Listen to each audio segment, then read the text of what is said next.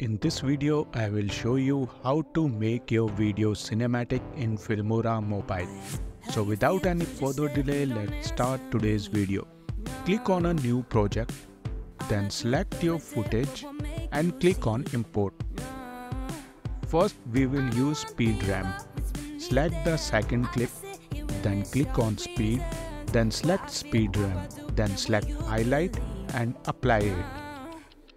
Then select the third clip, go to the speed ramp, select flash in, and if required, adjust the length of the clip.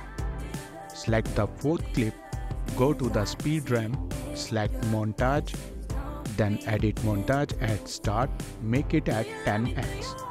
Then trim the footage just after the clip slowdowns. Then select the fifth clip, go to the speed ramp, select highlight and adjust the speed graph. Now go to the filters, select the Lomo filter, then add matrix green and adjust the filter duration according to the length of the clips. Now we will add some effect. On first clip, add SL06 effect, then add another effect from lens LT05, then add another effect from cinematic MC01 and place it on second clip. Then add another effect from split SS06 and place it on the last clip starting point. Then finally add another effect from trending CO02.